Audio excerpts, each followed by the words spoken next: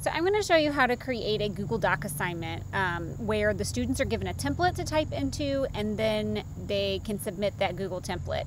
And this is called a Google Cloud assignment. So in this assignment, you'll notice that I've already created the assignment. I have my assignment instructions here. I've got my points, and I've already developed my rubric. You have to kind of do all of those things before you can attach your Google template. So I am going to now go back into this assignment and edit it because I'm ready to attach my rubric. Once you've got that all done, or I've already done my rubric, so now I'm ready to attach my template. So I'm going to go down where it says submission type. When you choose online, basically that means that the student is going to type into the text box provided or record video into the text box provided, or that they're going to actually upload something from their computer in some way, or possibly attach something from their Google Drive. But I want them to use a template I've already created. So I'm going to choose External Tool, and then I'm going to click on Find. And I'm going to choose Google Drive Cloud Assignment, not Google Assignment. I actually just want to use the Cloud Assignment because I'm using a Canvas rubric and I want to use the Canvas SpeedGrader to grade this. So I'm going to choose Google Drive Cloud Assignment. And now this is going to allow me to search for this assignment in my Google Drive. I'm going to just search for the name.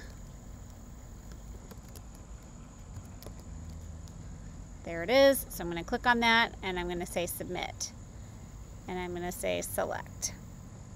And then I'm only allowing one submission, and I'm going to assign it to everyone, and I'm just going to say save. Now later I would come back. I haven't actually set up the pass back to PowerSchool yet, but when I do, I can come back into this assignment and ask it to sync.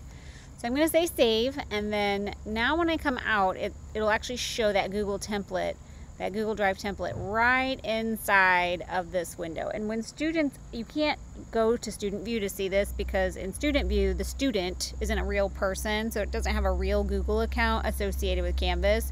So the best way to test it is to just enroll a colleague in as a student and see what it looks like on their screen, is what I would say to do. But otherwise it's going to look very similar for students. They're just going to see a green submit button right above their Google Doc. Now students can actually click this and open in a new tab, but they have to come back to the Canvas window to hit submit.